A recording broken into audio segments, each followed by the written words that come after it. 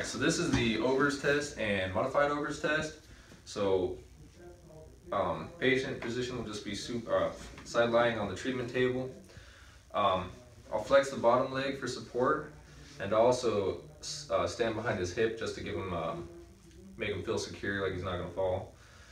I'll provide stability of this hip with this hand, and then I will bring his leg into abduction and extension at the hip, and then I'll slowly lower it.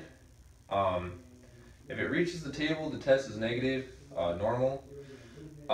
Say if his leg could not reach the table, that would be a positive test, which could indicate IT band or TFL tightness.